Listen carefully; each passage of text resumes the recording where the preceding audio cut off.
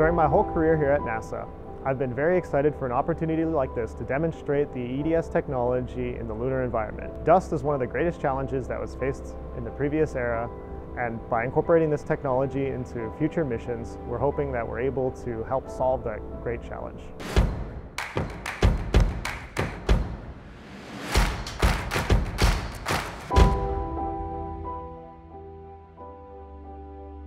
The Electrodynamic Dust Shield, or what we call the EDS, is a technology that we incorporate into different materials in order to actively remove dust from surfaces.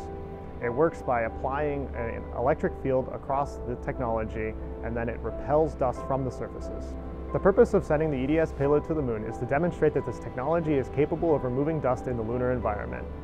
There are a lot of challenges that we have to overcome in order to prove that, so this will be a great opportunity for us to prove that this technology is capable of being integrated into future missions. Those challenges include solar radiation, the complications of lunar dust, and temperature extremes. When we land on the lunar surface, we hope that we get dust on our EDSs so that way we can demonstrate that they're able to clear the dust off. However, there is a chance that we do not get dust on those EDSs, so we have incorporated what we call a reduster. It works by basically the same principles as the EDS. We activate it and it pushes dust onto the EDSs that we're looking at, and then we turn on those EDSs to clear them off to show that the technology works. In the Apollo days, lunar dust was one of the greatest challenges that astronauts faced. The lunar dust would stick onto astronaut suits, they would carry it into the capsule and end up breathing in that dust, causing all kinds of health issues. Lunar dust would get into instruments and cause delays to scientific results and also shorten EVAs.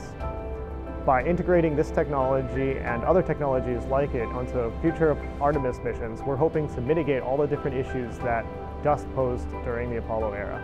This dust can pose a great challenge to a lot of our different missions to the moon and other bodies such as Mars. By using the EDS on lots of different missions, we hope to actually improve the success of these missions by removing dust from systems such as solar panels, thermal radiators, cameras, and windows.